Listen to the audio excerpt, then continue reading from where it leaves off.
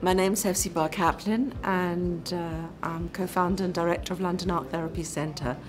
Shaun McNiff, he's a veteran art therapist, he's a prolific author and very experienced teacher. He's taught art therapists from all around the world in many countries, and he retains a compassion and a humanity in his practice, as well as a playfulness and openness. I look like a little bit like evangelical here. I am. An evangelist of art. A missionary of art. In the UK art therapy scene at the moment, where people feel rather downtrodden by the institutions that they might work in, and we wanted Shaun just to invigorate our practices, which certainly happened today, and also to learn from him and be inspired by his approaches.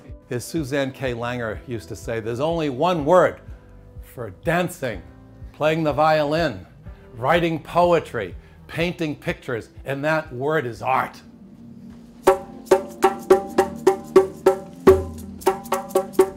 I've always struggled with this fragmentation, this division of the individual psyche, this division of the collective community psyche into all of these institutional entities.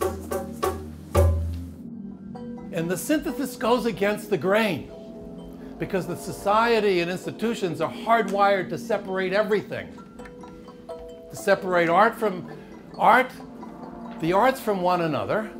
So that's going to be one of the themes of the day, and the increasing and new fragmentation of practice from research. That's a big issue for us today. In recent years, there's been a tightening of medical regulations, a more rigid view of looking at things, trying to be objective about things that are actually not easy to be objective about, and a sort of drift to a more mechanistic form of medicine, away from the holism.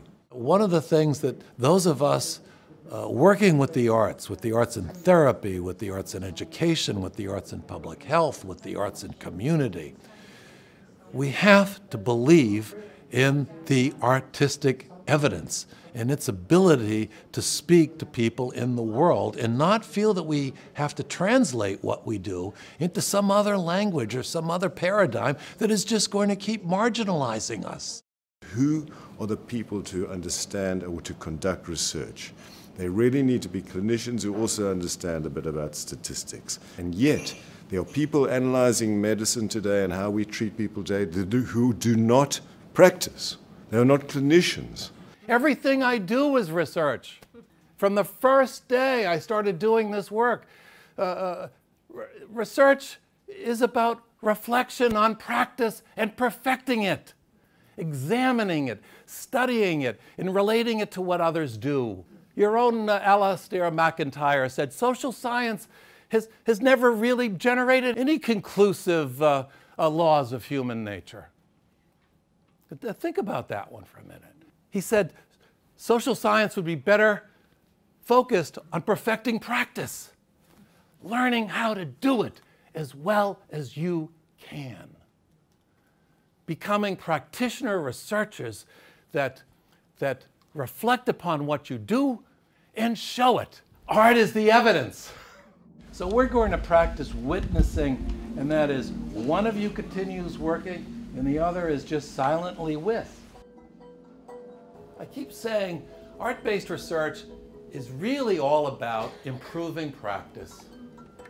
Art is as simple as breath.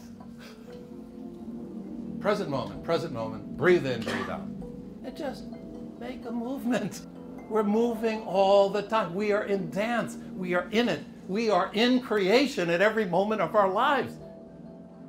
Did the witness propel you? Did the witness inhibit you?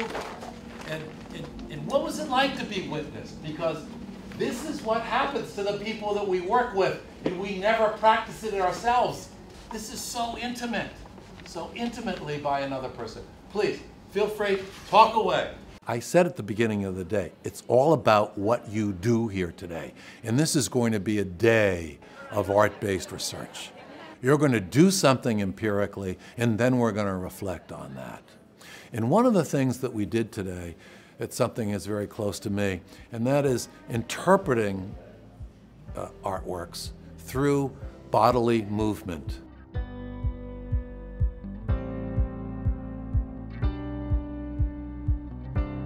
To a certain extent, words don't get nearly as close.